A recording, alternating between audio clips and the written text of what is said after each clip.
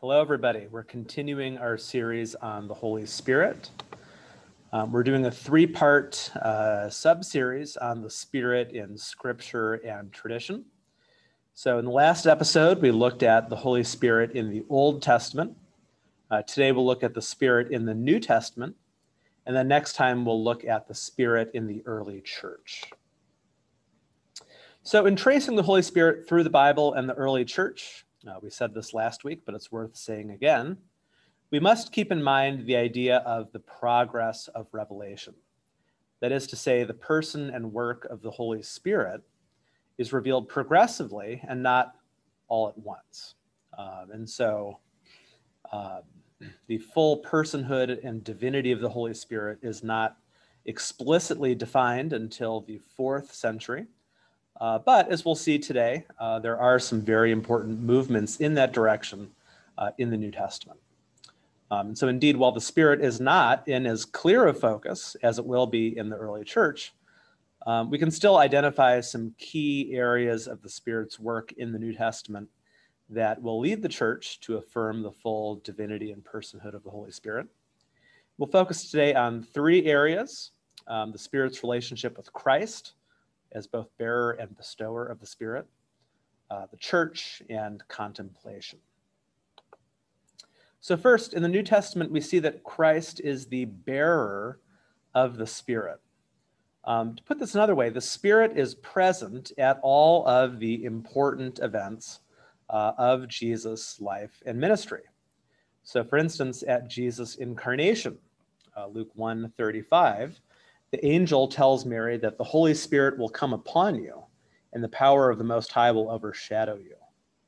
And then at Jesus' baptism, for instance, in Luke 3, we get the famous image where when Jesus is baptized, the heavens are opened and the Holy Spirit descended on him in bodily form like a dove, as the voice of the Father comes from heaven.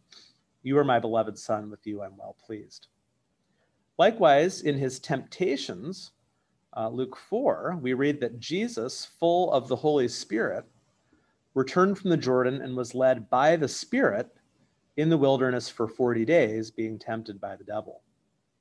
When Jesus returns from his temptations and is in Nazareth, he gives that first famous sermon in Luke 4, where he unrolls the scroll of the prophet Isaiah at chapter 61, and reads, "The Spirit of the Lord is upon me, because he has anointed me to proclaim good news to the poor."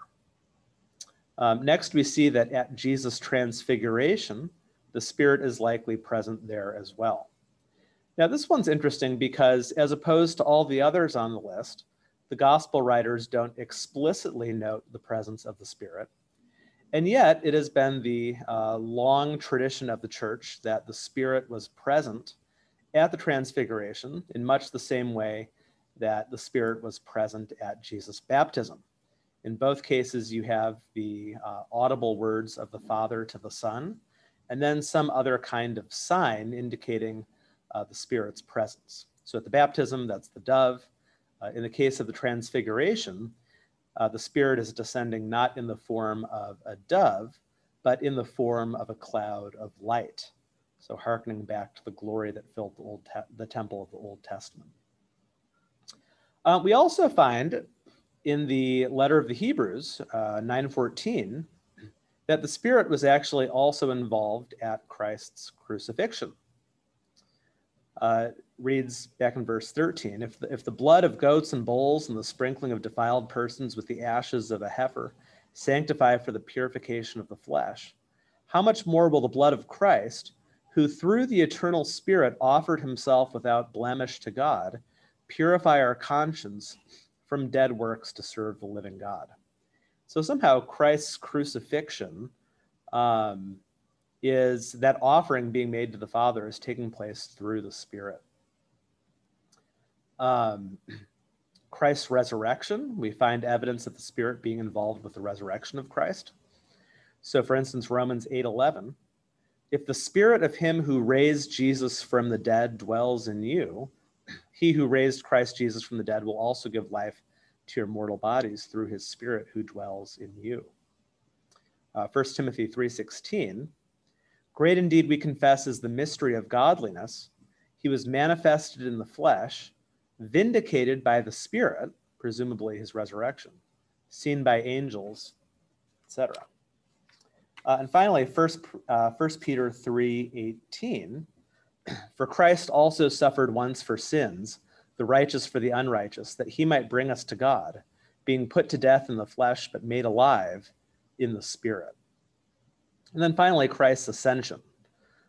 Back to 1 Timothy 3:16. If we look at that again, this little poem says, he was manifested in the flesh, vindicated by the Spirit, seen by angels, proclaimed among the nations, believed on in the world, taken up in glory. And so some scholars have read the Spirit to be the active player in the other verbs in this passage. So to summarize the words of one theologian, the church has never sufficiently confessed the influence of the Holy Spirit exerted on the work of Christ. Christ performed his mediatorial work, controlled and impelled by the Holy Spirit. Now, Christ is not only the bearer of the Spirit, he is also the bestower of the Spirit. The Spirit is bestowed by Christ. This was in fact prophesied by John the Baptist, Luke 3:16. John said, I baptize you with water, but he who is mightier than I is coming, the strap of whose sandals I am not worthy to untie. He will baptize you with the Holy Spirit and fire. Of course, this was predicted by Jesus himself as well, especially in that farewell discourse of John 14 through 16. So for instance, in John 14:26, we learn that the coming Paraclete, the Holy Spirit, the Comforter, will bear witness to Jesus. In 16:8-11, that the Spirit will convict the world of sin, righteousness, and judgment. And in 16:13-14, the Spirit will guide Jesus' followers into all truth. Of course, this was accomplished then at Pentecost in Acts chapter 2, fulfilling the prophecy we looked at last time in Joel chapter 2, and marking this as the beginning of the end times, the birth of the eschatological community. So the end times have been going on for 2,000 years, and yet we are, because the Spirit has been poured out, living in the eschatological age.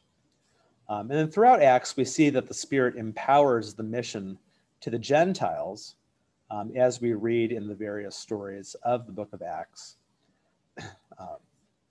So Christ is not only the one who is filled with the Spirit himself, but he's the one who then bestows the Spirit. All right, turning from Christ to the church, the New Testament teaches us that the Spirit animates the church, which is the body of Christ. So if the Spirit was in Christ, we shouldn't be surprised that as we are in Christ, we too receive the Spirit. So first, the Spirit unites believers to Christ.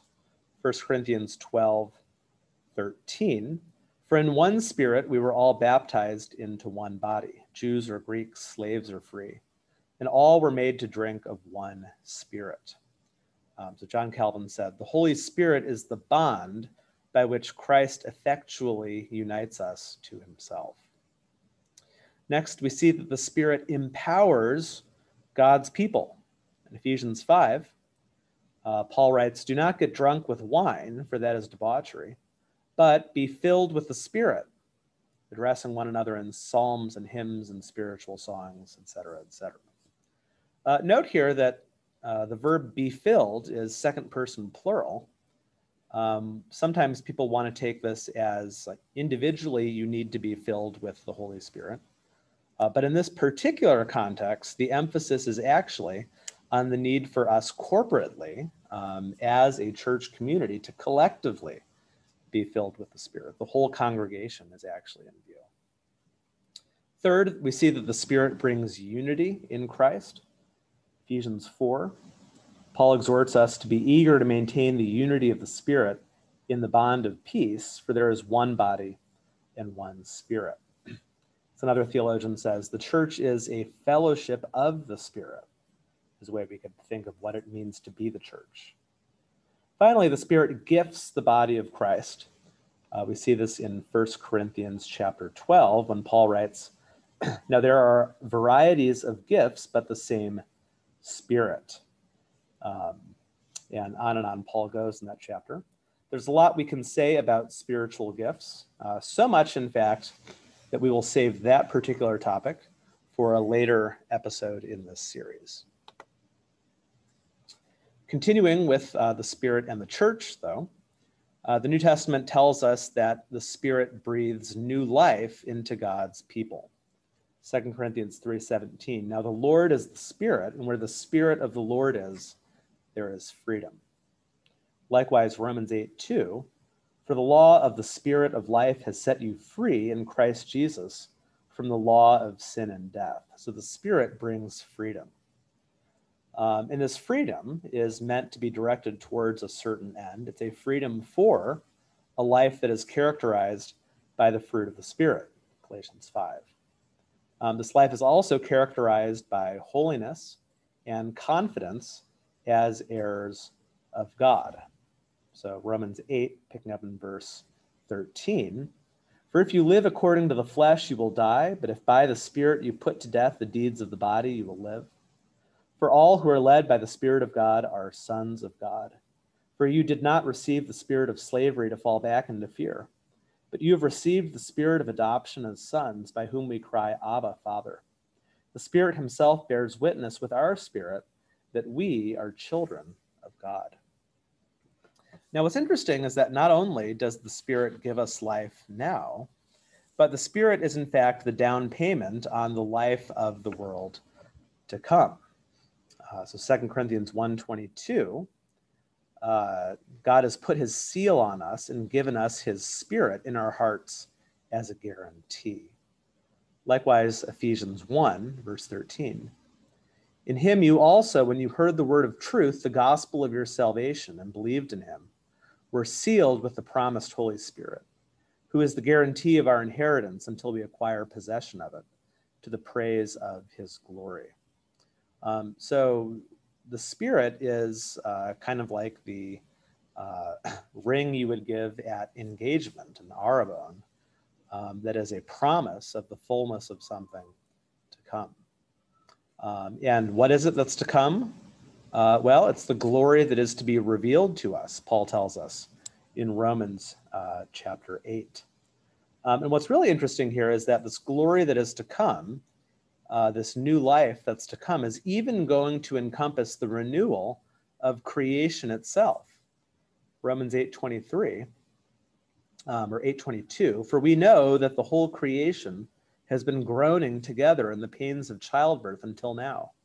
And not only the creation, but we ourselves, who have the first fruits of the Spirit, groan inwardly as we await for adoption as sons, the redemption of our bodies." And the good news is that as we await this future glory, the Spirit helps us in our weakness. Romans 8:26. "Likewise, the Spirit helps us in our weakness. For we do not know what to pray for as we ought, but the Spirit himself intercedes for us with groanings too deep for words." So again, the Spirit gives us life in the present. It's a down payment on the life of the world to come.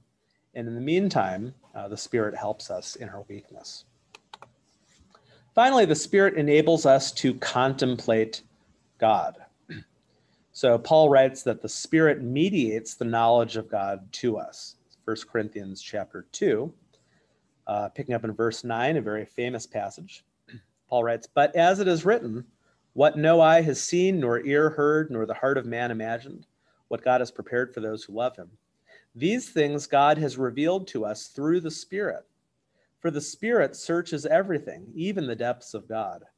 For who knows a person's thoughts except the spirit of that person which is in him? So also no one comprehends the thoughts of God except the Spirit of God." And in fact, Paul says later in 1 Corinthians, it's only by the Spirit that we confess that Jesus is Lord. So this is important for the development of the Spirit as a distinct divine person. Because what kind of being would be able to fully know and be able to mediate the knowledge of God to us? Well, it must be a being who is truly divine. So this passage is very important for later Christian reflection on the Holy Spirit. We also discover that the Spirit reveals God's word to us. So in 1 Peter 1, we read that the Spirit inspired the prophets of the Old Testament, pointing ahead to Christ. Likewise, in 2 Peter chapter 1, verse 21, we read that for no prophecy was ever produced by the will of man, but men spoke from God as they were carried along by the Holy Spirit. But not only does the Spirit reveal God's word to us, the Spirit also allows us to receive God's word. So Paul, writing in 1 Corinthians chapter 2, verse 12 says, "Now we have received not the spirit of the world, but the Spirit who is from God, that we might understand the things freely given us by God. And we impart this in words not taught by human wisdom, but taught by the Spirit, interpreting spiritual truths to those who are spiritual." So the Spirit reveals God's word. The Spirit enables us to receive or understand God's word. And then also the Spirit applies God's word to our present day. We see this a few times in Hebrews. For instance, at 3:7, the author of Hebrews says, "Therefore, as the Holy Spirit says, today, if you hear his voice," and quotes the Old Testament here. And so as Cole writes, "When it comes to Christ, who is now at the Father's right hand, the theological key to bridging the gap between past and present, heaven and earth, lies in pneumatology." So again, putting all this together, we're connecting Pentecost and Ascension. Because with the Ascension, Christ is reigning as king over the right hand of the Father. But this is connected then to the sending of the Spirit, which is how God is active in our world and in our lives right now.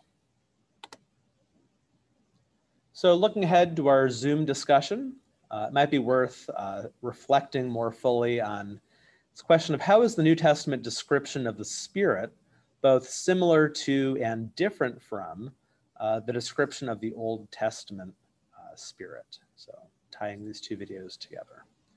The next week, we'll take a look at the development of the doctrine of the Holy Spirit according to the early church.